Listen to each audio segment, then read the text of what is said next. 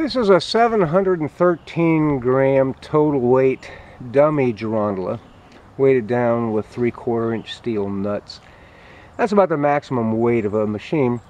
I want to see how these flat-ended, no nozzle, horizontal drivers, and they're just charcoal spark, 80% black powder, hot black powder, 20% 36 mesh charcoal.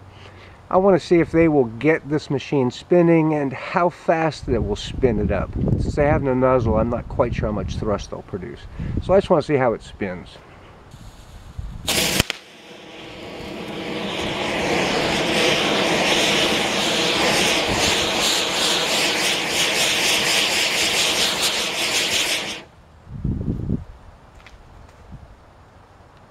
Now that would be very nice. I like a nice slow, gentle spin like that, but it still gets a bit up spinning, and then the verticals would light and take the machine flying into the air.